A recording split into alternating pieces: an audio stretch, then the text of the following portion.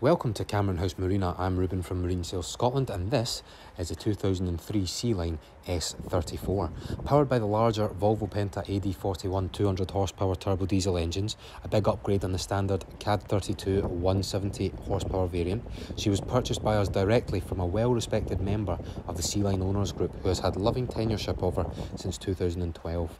A whole host of extras above and below the surface. Without doubt, she must be the best example available today. Let's go through her in fine detail and find out what the fuss is about.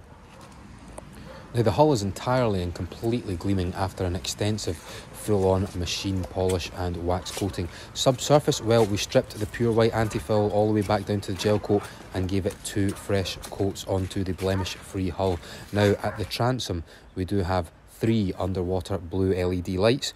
You then got your 2 L-rim trim tabs, and then both of the drive legs here were anti-fouled in grey, and you can see both of the counter rotating dual props are in good dink-free order and they move nice and freely without vibration. The anodes were also replaced on both of the drive legs, and the drive legs as well were serviced. Now, mediocre is not a word in the Marine Sales Scotland vocabulary, and this Sealine here is testament to the high quality product that the company turn out. Now, everyone from the backroom staff and all those behind the scenes who work so tirelessly getting the boat to look exactly like this, all the way up until the point of presentation, which is me holding this camera right now. Everyone works so hard to be able to present something in as fabulous a condition as this to you. So at the back here, you can see we've got blue LED lights. Now, they are continued underwater. You saw them earlier on as the boat was out past the breakwater. We've got our twice inlaid teak swim platform. So what we've done to the teak is we have stripped it back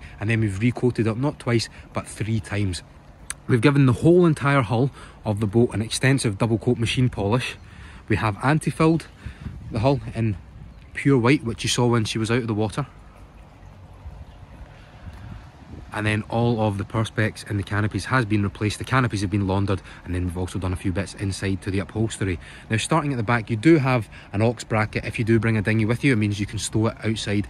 I do really like that, being able to stow stuff out of the way. That also continues here with an extremely oversized fender locker, so you can tuck your fenders away, keep your ropes out of sight, out of mind. And then also with the canopies, what you can do is Sealine are the only ones that I know so far who do it. You can roll all of these up, they tuck away under here, and that just transforms the entire back of the boat into this vast open space. Let's go into the cockpit here in detail. The cockpit is very expansive, loads of seating up here. 10-11 people is not a problem. You've got these huge windows as well, so if you are cruising inland waterways, everyone has a great view. The radar arch doesn't take up too much space. Now, the upholstery, you might notice, that looks very, very clean. Well, even better than clean, it is brand new. Literally, it was reupholstered and solidified back into place no more than about 4 or 5 hours ago. So a very, very much brand new product up here. Now, we do have our cockpit wet bar. That's off to the port side here. That consists of a hot and cold enamel sink, and then we do have the day fridge. Let me just access that by here. There we go. So there is a little freezer compartment there as well if you do want to bring any ice on board for your champagne. Red wine in this case when the bubbly's all gone. So we've got C-shaped seating, and that is all focused round the table. You do have these 3 overhead spotlights on the well-polished radar arch.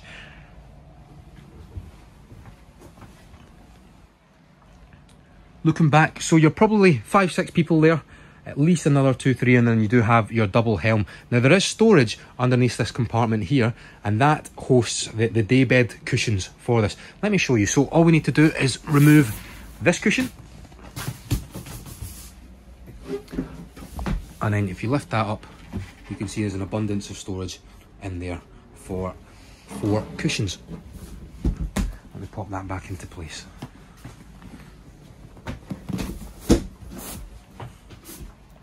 Perfect.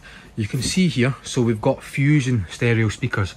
The chaise lounge is very, very expansive, a really comfortable position. You've got this triple ribbed backrest here, and then you've got an inlaid area if you want to put your phone in there as you're underway. You can see the lip here, and it is drained, so if it does get wet, that's fine, but it means your things aren't going to be flying around as you are underway. Now, the canopies are in really good condition. It's great that you're seeing it on a typical day here in Scotland, because there's no leaks, there's no moisture coming in, and you can see that it is very well sealed with a runner up along the fiberglass radar arch, exactly how you want it to be, but you can whip these off very quickly, and what comes off extremely quickly are the back sections there, which is how a lot of people like to do it. You can imagine sitting here having a glass of wine in the evening, maybe you're on the south coast overlooking the sunset. What more could you want from life? So double helm position. Now just before we touch that, just tucked away below the double helm position is one of the vents for the warm air heating. So even in the winter, you've got the usability for all 4 seasons, especially with these canopies. As I mentioned, they're in great condition. We've renewed all the perspex, so driving up here, living up here in the colder months is not a problem at all. Fusion stereo system, as I mentioned, you've got your Raymarine speed and your Raymarine depth. We've also then got a Raymarine hybrid touch multifunction display. So this has a chart plotter on it, GPS, and you've also got your depth finder. But what's an even better depth finder or fish finder is your Raymarine Dragonfly 5. VHF comes with the boat as well, also does a bow thruster, and then we've got a remote controlled spotlight. Now that is on the radar arch and that rotates, so if you lose something in the water at night, you can pick it up, not a problem at all. We've also got L-rim, hydraulic trim tabs, and then these here are your ignitions. And as was testament to the latest Sealine models, all the newer models had this brushed aluminium dash. They had the blue, you can see around the entire console, and then the much sought after blue tinted windscreen. Maybe not visible by camera, but certainly very visible in person. It really does make a slight, subtle, but very noticeable difference to the clear glass. So where the S34 comes into a realm of its own is certainly the downstairs living accommodation. It feels almost as big as a Targa 38, and it's certainly much better finished. Now the first signs, before you even head down the stairs, that show you that this boat has been lovingly cared for are actually the steps. Now normally, if you look at any Sealine boat, these often have impact damage from where the owners have carelessly just walked down with their shoes. It's definitely been a shoes off downstairs boat, and look at that, not a single mark on either of the 3 steps heading down. There's full standing headroom. You've got your U-shaped seating off to the starboard side. Then off to the port is the galley. Forward we've got the master cabin, followed by the ensuite, and then tucked away in here is the aft cabin. So let's get started here. We've got our U-shaped seating. The table is high-low manually, and you can drop in filler cushions there to turn that into another berth if you want to. So you can see we've got vents here. That is for the reverse cycle air conditioning system that's on board. We also do have diesel heating. Now it's an Everspacker unit that is located just here, right next to your main master switchboard. Just below that you can see is the DVD player / television. You've also got a SCART cable if you want to plug in a PlayStation or something like that. You've then got another control for the onboard Fusion stereo system. Now you can plug in your iPod to that as well, or you can tune in to local AM FM radio. Just tucked away next to that is the onboard Glow Mix.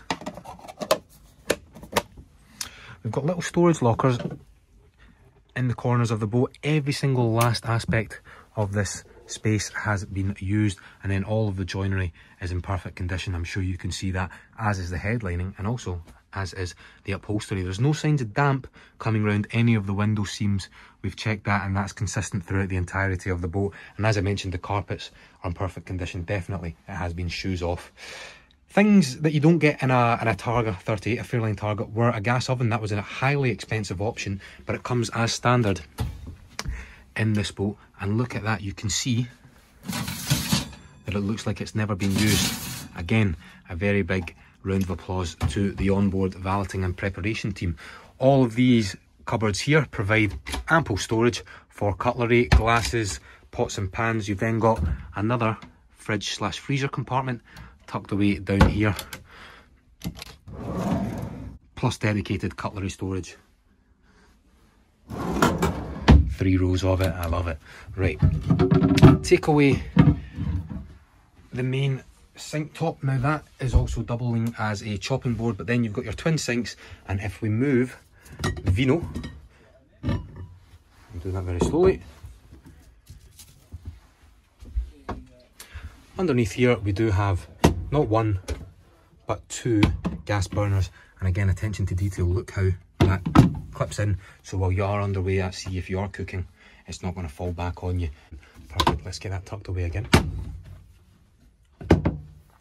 You do have speakers for the onboard stereo system down here. There's one, there's another one just tucked away over there. Lots of natural light with the double line windows, so you can see you've got some at eye line and also some at head height. Then you do have another access hatch just as well, so you can see when the door's shut. So you saw the privacy glass. Looking in, very difficult to see, but looking out, great viewing. Now, people often use the word cosy to explain or to soften the blow of a space that's very cramped and tight, but this is very, genuinely very, very cosy and warm down here. But it also feels bright, it's spacious, as the upholstery is all very light. It looks very, very tidy in here indeed. So, looking back into the aft cabin, now this is a double. You can also remove one of the pieces to make it into two twin beds. So we've got storage that runs the entire way along here. There's one of the lockers. We've also got another storage locker just tucked away in here. You can see that also has, up at the top, a rail. So if you want to bring a dinner suit or you want to hang up your jacket, you certainly can do that there. So let's take a little look inside at how expansive this aft cabin is. Now this arguably could be the master. Why? Because it's full beam. So you can see there from window to window, the entire beam of the boat. So up at the back, now if I zoom in, you can see how well conditioned that is. Again, it looks as if it is brand new. You've got curtains up the back there next to your two reading lights, and also there is a lip for storage if you want to. You're probably going to sleep with your head up there, so you will likely want to put your phone up there next to you just in case your alarm goes off like that in the morning. You don't have a crawl up to get it. So that is the vent for the onboard air conditioning system. I'm sat in the overspill seat right now. I've got loads of headroom. My head isn't even close to touching the upholstered panels on the ceiling. Now, they say that vanity is for the vain, but with a boat like this, anything goes, and you certainly will want to check yourself out before you head out onto the quayside when you come from a boat like this. That is in fantastic condition. There's no rips or tears, and it also just looks that extra bit classy. It looks the same colour as the joinery. It's slightly darker. I would say it's plum. Perfect. So we've covered the aft cabin. What we've got now is the forward cabin and also the Jack and Jill accessible ensuite. Plenty of bright lights. So we've got a pump flush sea toilet with a waste tank that is covered by the toilet lid in there. You can see pump flush action, and that drains into the waste tank. There's also a macerator for overboard discharge if you're at sea as well. Now you can remove the shower faucet. That will clip on to that there, and you can see the track for the curtain. You can lock each of these doors as well, so if you are the guest staying in the aft cabin, you don't want these people encroaching on you, well, just fire that up, lock it, and make sure and unlock it after use. So you've got plenty of storage in the back here for toothbrush, toothpaste, bleach, anything like that, just to keep the boat nice and clean. We'll put that away. And then you've got a little bit more storage just down below. Jack and Jill door access, a real big one, something that I really do rate extremely highly. You tend to only get them as standard on the Sealines. Not many other makers do it as well. So moving forward into the owner's cabin, likely the owner's cabin, I must say. So we've got an island berth. Now it is off-centred, and that is great because it gives you so much more space. You can imagine if this was just directly out at you, it's obtuse and it is intrusive space-wise. But with this, you've got a lot of space to access the head. You can get halfway around the bed, almost entirely around the bed to make it, and also to access your vanity just next to Jaws here. So we've got another vanity cupboard right there. You've got curtains, as you can see, to pull along, and then you've also got blinds for the forward escape hatch, which lets light pour into here. Now you've got his and hers lockers on either side for storage, and then we've also got another huge storage locker with a rail and an external shelf also. Now the roof gradually slopes away there, but it doesn't intrude on headroom. As you come through the door, there is full standing head height. All the joinery, fantastic down here. No signs of wear or tear. To be honest with you, you wouldn't even know that someone has slept in the bed. Carpets, lovely, as you would expect from a boat that we turn out. Now, if I sit up here and get another little view of the forward cabin, that again is just another vent for the onboard air conditioning system. But if those of you who do not like cramped spaces were to come in here, you've got your eyeline portholes, they do open. You've also got loads of light coming in from the escape hatch, and the upholstery and all the texturing is just so bright. It gives it such an elegant, airy, crisp feel. I think the only thing to really do now would be show you the engines. Powered by a pair of Volvo Penta AD41 200 horsepower turbo diesel engines with a little over 600 hours run. These are a far superior option to the standard CAD 32 170 horsepower diesels. The reason being is that they have a far superior planing time compared to any other engine that was fitted to this boat.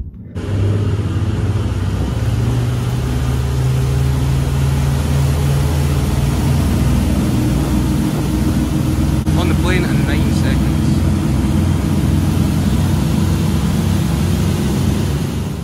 Aside from her excellent standstill to plane speed, she also boasts a much healthier top speed than the CAD 32 variants. Both of these engines were serviced in-house by us at Marine Sales Scotland, but for your extra peace of mind, we also offer this with a Marine Sales Scotland 3-month engine and drive leg no quibble guarantee. If you need work done on these within warranty, we'll get it done. A lovely and clean engine bay. Let's take one final look at the outside. Not the type of craft that you come across very often, especially in this condition. We keep on banging on about it, the C word, but seriously, seeing is believing. You really need to come down and see her. Yes, you could probably find one cheaper elsewhere, but will you find one in this condition with a warranty, with the bigger engines? No. Simply no. I'm Ruben from Marine Sales Scotland, where fun in the water begins.